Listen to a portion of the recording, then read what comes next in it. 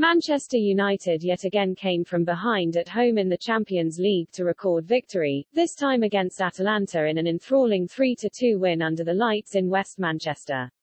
But despite the plaudits that will come Ole Gunnar Solskjaer's way, the Red Devils' first half performance wasn't enough to get excited over for their second half virtuoso, says Paul Scholes.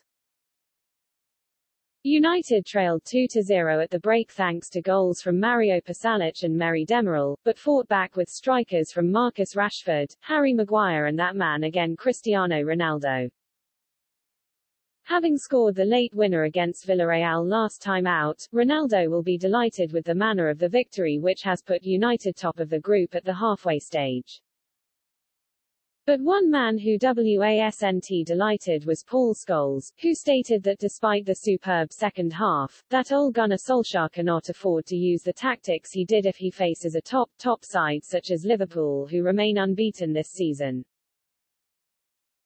I said it could have gone either way, but you know what, I get all the United excitement with the way they're playing.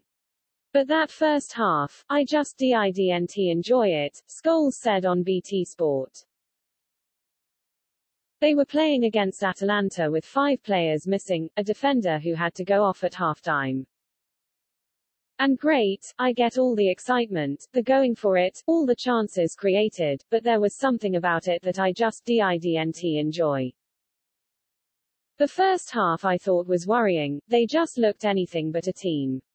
It just lacked unity. It was 6 players, it was the back 4, the 2 holding midfield players and the rest. That to me is a worrying sign. Can they go and play against Liverpool like that? Never in a million years. Can they go and play against Manchester City like that? Can you go and play against a better team in the Champions League like that? I don't want to sound like a party pooper, it was a great night for the fans and a great comeback with some really good goals and Cristiano was the big hero again winning us the game. But that first half was a major worry for me.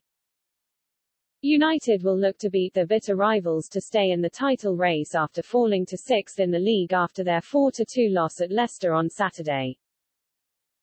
And with Liverpool in the hunt too, remaining the only unbeaten side in the Premier League, it will be nothing short of a hard task at Old Trafford on Sunday. The second half offers much for inspiration, but Solskjaer will be wary of a free-scoring Liverpool side.